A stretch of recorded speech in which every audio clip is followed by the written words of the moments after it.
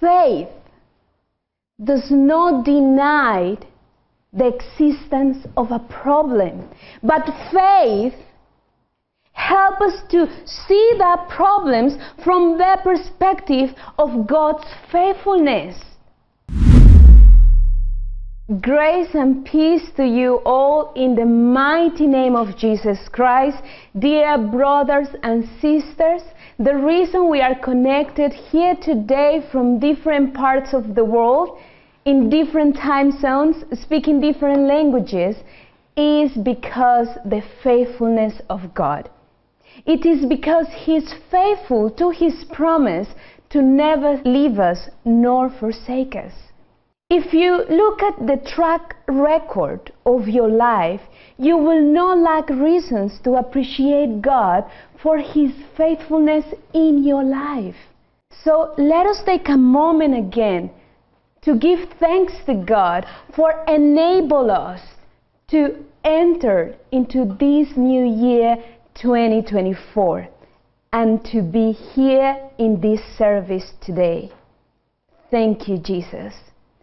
And yes, this new year for many represents a new beginning, a new dawn. We have made so many new resolutions and plans for the year ahead. We want breakthrough, we want success, we want progress in life. And there is nothing wrong with that. God also wants the best for us. But remember, it is not the year that makes us new. We make the year new by the way we live it. So I want to ask you, how do you want to live this year? Do you want financial prosperity? Do you want to enjoy a good health? Do you want to reconcile your family, your marriage? Or are you looking for your partner from heaven? Do you want promotion or to upgrade your academic levels? Those are good desires. But let me remind you again, over and over again, that the first place we must prosper is in our spiritual life. How many resolutions have you made to prosper, to progress, to advance in your spiritual life, in your relationship with God? Many may have said, this new year I'm going to grow closer to God. I'm going to be more serious with my relationship with God. I will read the Bible more. I will pray more. I will go to church. I will give up bad habits and so on and so forth. But people of God, how many of us will actually act on those resolutions and maintain them until the end? How many of us will remain faithful to them, to fulfill them? Remember what I said at the beginning. We are here today because of God's faithfulness. And today, while it is called today, as Hebrews chapter 3 verse 13 says, we have a great opportunity to recognize His faithfulness. And recognizing His faithfulness will help us not only to appreciate God for His goodness throughout the year 2023, but to prepare us for the challenges and the blessings that lie ahead in 2024. And it will help us to keep faithful to God. And that's why today I want to talk about your response to God's faithfulness. So to start, let us read what the Bible says about God's faithfulness. Please go with me to the book of Deuteronomy chapter 7 verse 9. Therefore know that the Lord your God, He is God, The faithful God who keeps covenant and mercy for 1,000 generations with those who love him and keep his commandments. Pay attention to those words, therefore know. God is concerned that his people know who he is. These words, therefore know, means with all your heart. God wants us to know with all our heart, to learn with all our heart, to pay attention with all our heart that he is God. He wants us to understand that he's not a God, but the one true God. God above all, and there is no equal to him. And God wants us not only to know that he is God, but also that he is the faithful God. Faithfulness is part of God's nature. Faithful is his name. He wants us to know that he doesn't change or vary, that God keeps his promises. That's why Numbers chapter 23 verse 19 says, God is not a man that he should lie, nor a son of man that he should repent. Has he said and will not do? God's faithfulness is forever. Psalm 117 verse 2. Because God has not beginning and he has no end. He is eternal. And as we continue reading Deuteronomy 7:9, the Bible says, God who keeps covenant and mercy for 1,000 generations with those who love him and keep his commandments. What a faithful God we serve. So I go back to the question, what is your response to God's faithfulness? And to elaborate more the point I want to share with you today, I want to use the promise God gave us in Hebrews chapter 8 verse 10. I will be your God and you shall be my people.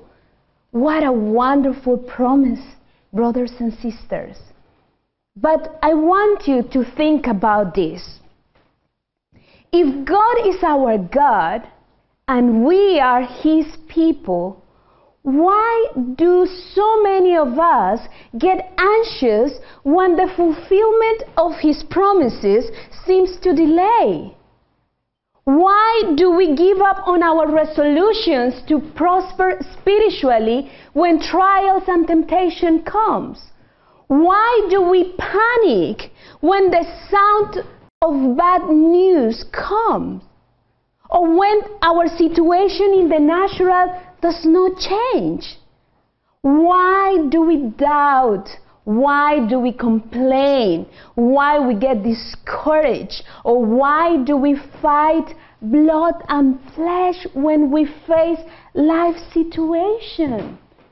If the Bible says that he is our God and we are his people, why? Why? And I would like to suggest that is because we are like the wave of the sea, tossed and blown by the winds of life from side to side. We are too undecisive. We are not consistent. In the book of James, chapter 1, from verse 6 to 8, the Bible tells us why, in spite of so many manifestations of God's faithfulness, we often fail to recognize it and trust God. Let's read together James chapter 1 from verse 6 to 8. But let him ask in faith with no doubting, For he who doubts is like a wave of the sea, driven and tossed by the wind. For let not that man suppose that he will receive anything from the Lord. He is a double-minded man, unstable in all his ways. In this Bible verse, people of God, we learn that faith is a trust that arises out of the fact that the other party is honest, is faithful, and dependable.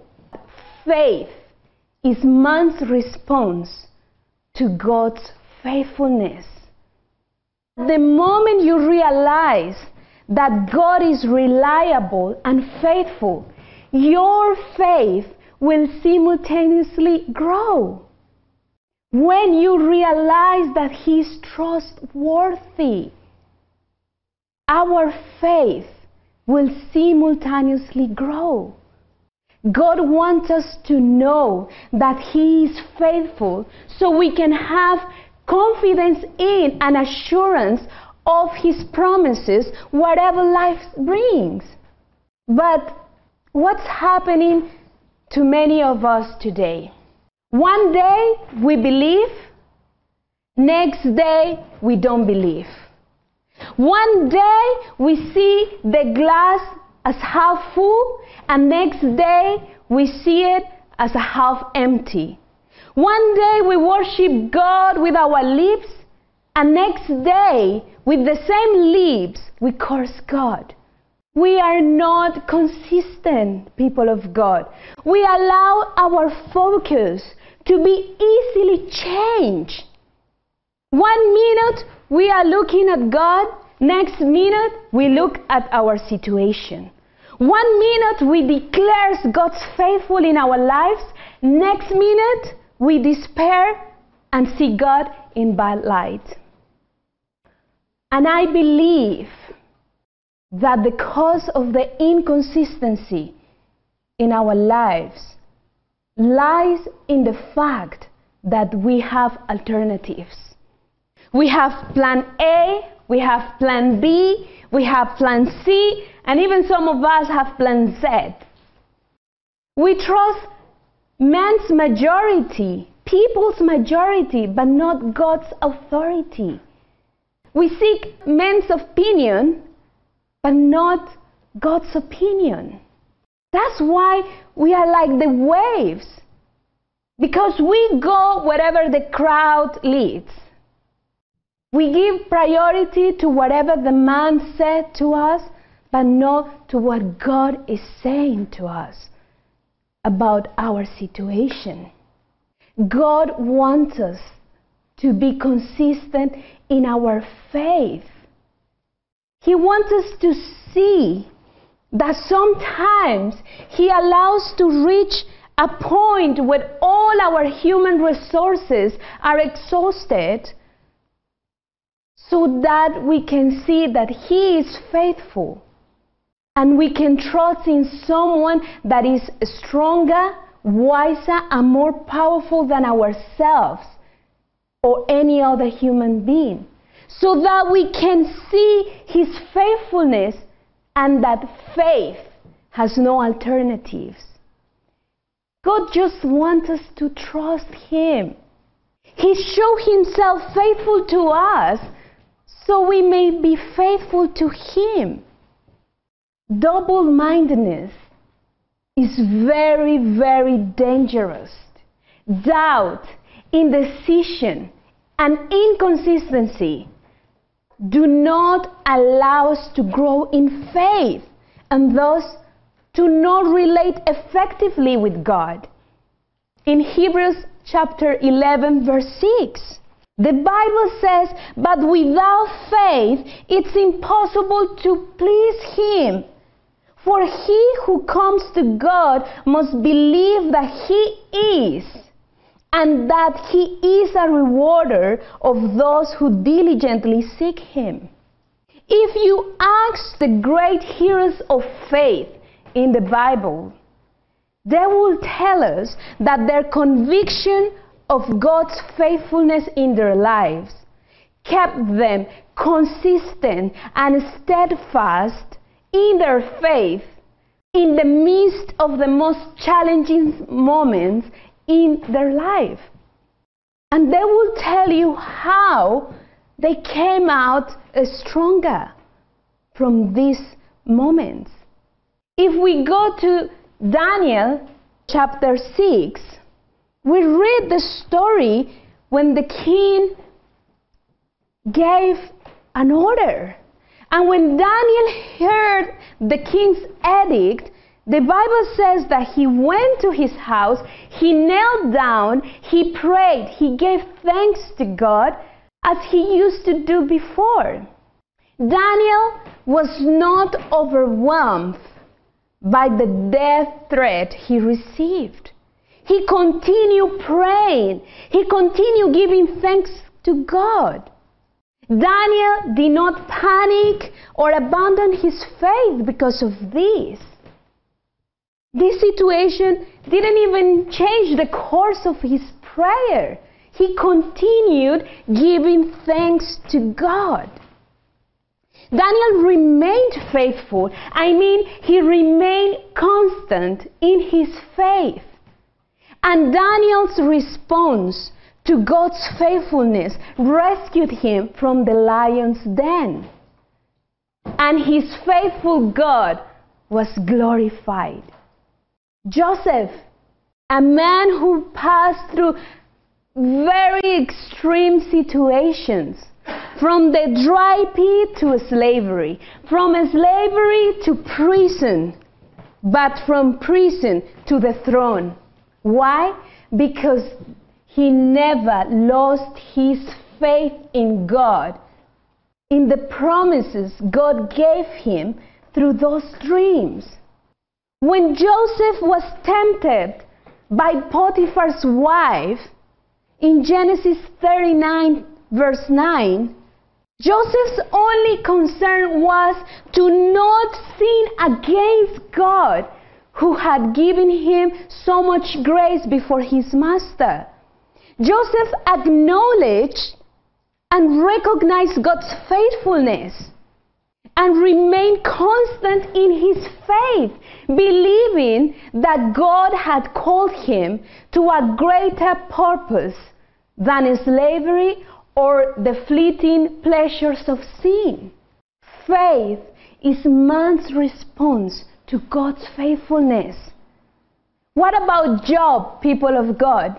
The man that lost everything. He lost his family, properties, reputation, health, everything. But he never lost his faith. This Bible character received a direct attack from Satan, but he never lost his faith in God's faithfulness. In Job chapter 19 verse 25, Job said, "I know that my Redeemer lives." People of God, what a deep conviction that God would redeem him from his seemingly irredeemable trial. Even when the people closest to Job suggested to him to deny God, he didn't. And we all know what happened in the end. God restored double all that Job had lost. God wants us to know his faithfulness, his trustworthiness, as Joseph, Job, Daniel knew. Their conviction in God's faithfulness allowed them to be faithful to God, to remain consistent in their faith. By faith they overcame. People of God, let me encourage you today more. Faith does not deny the existence of a problem, but faith helps us to see the problems from the perspective of God's faithfulness. Faith helps us to see that everything works for good to those that love Him, to those that are the called according to His purpose. Romans 8:28.